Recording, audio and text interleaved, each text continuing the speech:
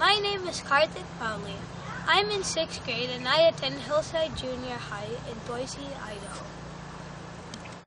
Being green means to be aware of the environment. Our generation consumes much more resources than all the past generations. That is why building nature preserves like this one in Boise is essential in preserving the natural ecosystem. Ansel Adams took wonderful pictures that continue to inspire all of us.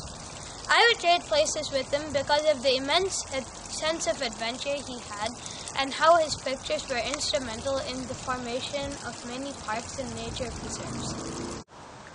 If someone gave me a free ticket to go anywhere, I would go to Alaska.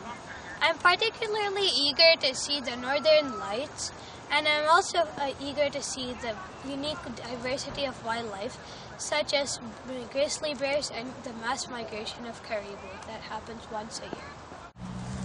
We all know that volcanoes can sometimes contain a lake inside their craters.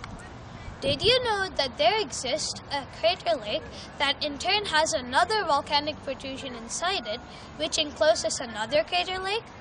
In essence, this is a crater lake inside another crater lake.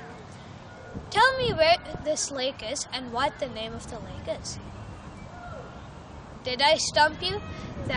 This lake is Lake Taal in Luzon Island of the Philippines. If I was in charge of Earth for one single day, and assuming that I had the power and authority to do whatever I wish, I would remove all national boundaries in order to make planet Earth one contiguous entity that it is. I live in the beautiful city of Boise. Boise is a city that is bestowed with many natural attractions. Just a few weeks ago, I witnessed a mass migration of snow geese. There were so many snow geese, they blotted the sky out. I witnessed this migration in the tiny city of Parma, which is a few minutes from my home. Another beautiful scenic attraction a few minutes from Boise is the Camas Centennial Marsh.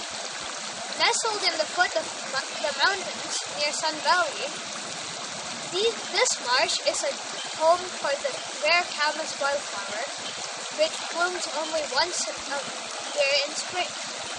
While these flowers bloom, they attract a wide range of wildlife, from the shy American avocet to the raucous yellow-headed blackbird.